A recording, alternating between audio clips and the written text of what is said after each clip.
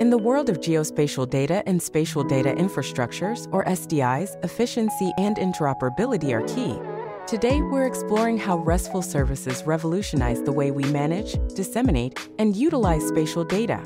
RESTful services, based on representational state transfer principles, offer a lightweight, stateless communication protocol between clients and servers.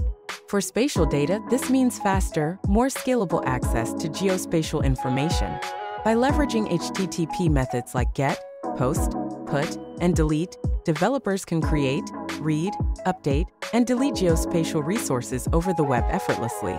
The benefits are clear: increased accessibility of spatial data, better compatibility between different systems and platforms, and enhanced scalability.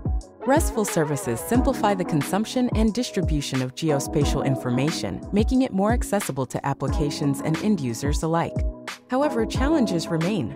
Ensuring data security, managing large volumes of spatial data, and achieving high performance are critical issues. Additionally, developers must navigate the complexities of spatial data representation and coordinate systems.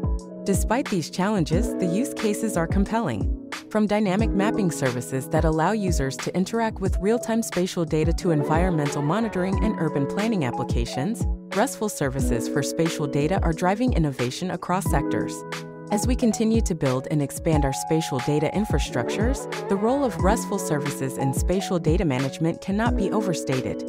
They offer a pathway to more efficient, interoperable, and scalable SDIs, empowering developers and GIS professionals to leverage spatial data in unprecedented ways.